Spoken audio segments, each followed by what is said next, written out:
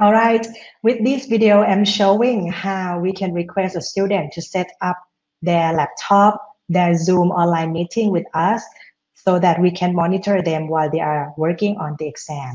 So what I'm showing here is that first, of course, from this screen that you see me speaking, this is the Zoom online meeting that I'm connecting using my laptop and having the front face camera of the laptop.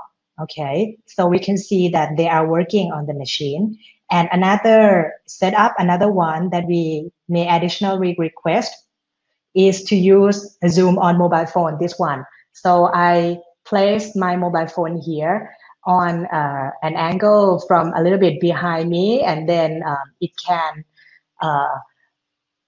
it can see the working space, working area that I'm working on my exam. Okay, also can see the screen here, can also see my working space here. And also you can see whether I'm seeking help from other people around me or not, or I'm trying to send any messages to friends in some other location or not. Okay, and so this is how it could work.